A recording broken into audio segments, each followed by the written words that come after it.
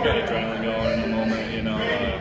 Just brushed it off and didn't feel it the rest of the game, so stayed on there. I mean, you said you pitched here in high school. This can't be the same. It was a little different tonight. Yeah, there were maybe 200 people in the stands for that high school thing, but it was awesome tonight. Really, I'm just glad. That's a heck of a lineup over there.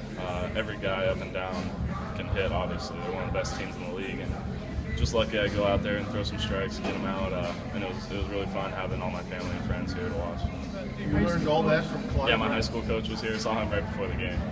You learned all that from Clyde, right?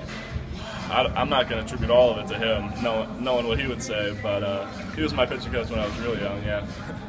I'm going to see him next week. You have any message for him? I'll tell him. Just not rattled at all. I mean, you really can't get rattled, you know. They're always trying to get ground balls. You know, you should be always about one pitch away, maybe two, depending on the situation. But yeah, you got to just stay in the game. Guy scored a ton of runs for me tonight, which is always really nice. You know, you can kind of relax, but that's when you still got to keep going after hitters and try and treat it like a 1-0 lead.